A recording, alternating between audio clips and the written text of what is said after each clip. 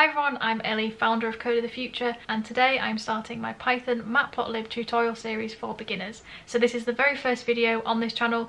My plan is to make videos every week adding on to this Matplotlib tutorial series, and hopefully you'll be able to uncover what is one of my favourite modules in Python. So in this video I'm going to give you a little bit of background about what Matplotlib is and what is useful, and then in the next tutorial I will be showing you how you can import and install Matplotlib, and in the future videos I'll be showing you how you can do some incredible things with Matplotlib. So firstly, what is Matplotlib? Matplotlib is a low-level graph plotting library in Python, which means you can plot graphs in it, which is really cool. The plots aren't just limited to static, so not just a 2D picture on your screen. You can also make interactive visualizations where you can move certain things, and also animated. Those are a little bit more complicated, so I will only be touching those more complicated things in an intermediate Matplotlib tutorial series. So it's a pretty incredible library. I would say that it's used a lot in data analysis, so if you're somebody that's looking to go into data analysis, then Matplotlib is definitely a library that is very useful to have.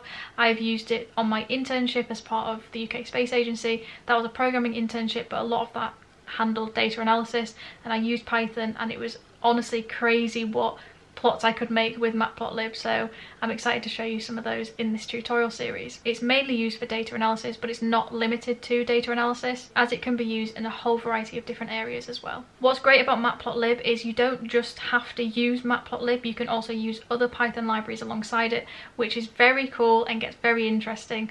So that's one of the cool things about Matplotlib, is you can use other Python libraries alongside it to enhance your coding ability and also enhance your plots that you create. Throughout this Matplotlib tutorial series, I'll be showing you some of the basic operations as well as hands-on examples.